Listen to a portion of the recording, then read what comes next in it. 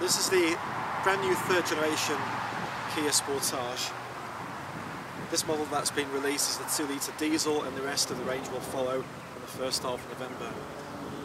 This has been designed under the direction of Peter Schreier, ex-Audi TT exterior design. It's been influenced by the Tiger profile, and the other cues in the car are a Tiger grille and also the upper level of the windscreen, which I'll show you in a moment. There are 4 engines on offer, 2 petrols and 2 diesels. The range starts from just under £17,000 and goes up plus £10,000 to 26. Design-wise, it's a confident, bold design, really epitomising the newfound confidence in Kia. And don't forget, Kias now, since the beginning of 2010, do offer a 7-year warranty almost the whole range. Moving down to the back of the car, look at the width of this window here. That really opens up the back cabin so you don't feel hemmed in.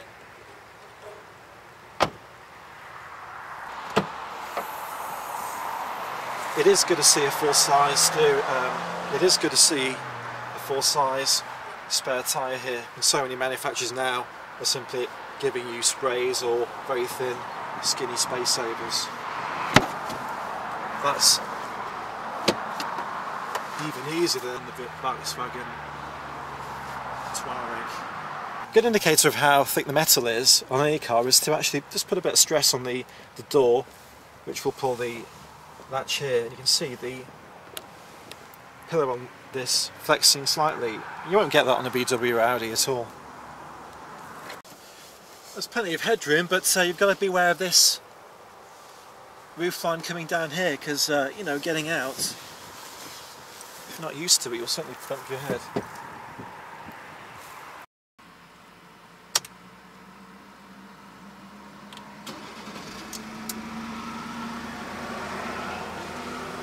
Notice red lighting, more aggressive than the old orange.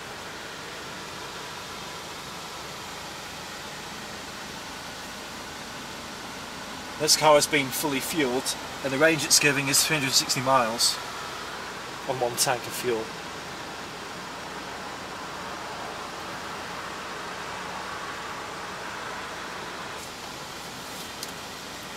The plastics seem to be very similar to what was in the Mitsubishi, with a bit of flex here and a nice contrast of surfaces as well, and nice indentation there so you don't get as much glare, so you're varied and more confident than the Mitsubishi dashboard that we saw earlier.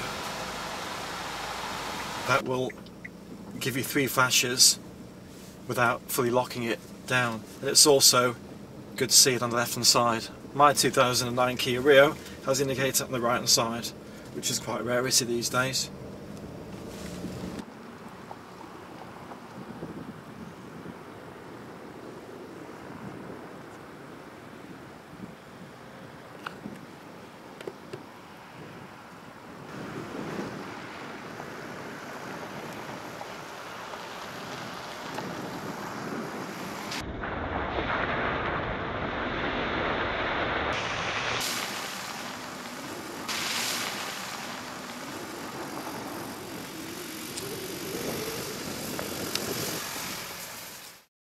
Compared to the diesels, it is a little bit hoarse.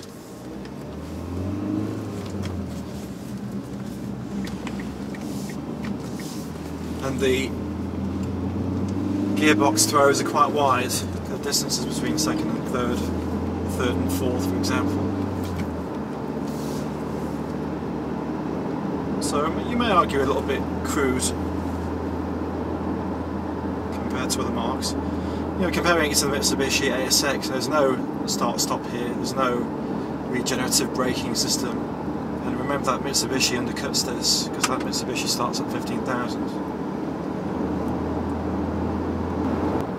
Yeah, the first impression I'm getting now is the core stability of the car, and it does seem good. It does seem very stable, a little bit stodgy you might argue, but I think if I compare the design to the engineering, the design certainly surpasses the engineering, because it is a confident design, and going around the roundabout you feel very assured, and there's no detectable roll.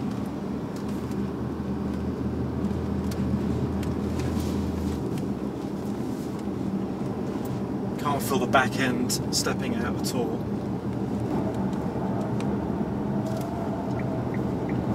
Coming out of this. How's your stomach? Oh, it's fine. No problem.